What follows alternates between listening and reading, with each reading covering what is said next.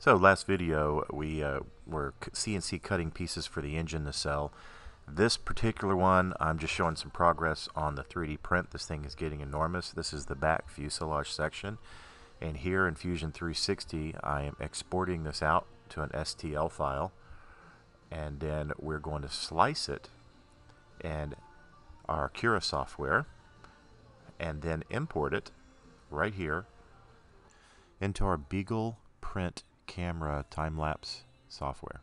Come back, and here I am uploading the file to the software so that it's ready to print, and then I will want to go from here after this is uploaded and turn on the setting for time-lapse photography. Right here you'll see it, time-lapse videos. There it is, and I just set it right there to, I think, normal time-lapse is what I end up using, and save the changes, and we are ready to go. I'm going to come over here, go back to my file list, and hit the print button on here, and then off we go. You can see that it's starting to run, and here's the time-lapse going.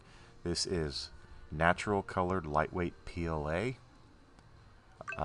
It is running for about 9 hours on this print, and mostly clean. I did get a little bit of stringing on this. I'll have to go back and check the design and see how it looks, but so far it's looking really good. Okay, so here we are so far. We're down to one last piece that needs to be printed, and it's right at the tail feathers. So this is all of them so far. This is a 737-700 model lightweight PLA, and it's going to run 2 dual 50mm EDF fans. Those are the first nacelles in the aluminum pieces that we just CNC cut. So this is my first attempt at a model like this of an airliner.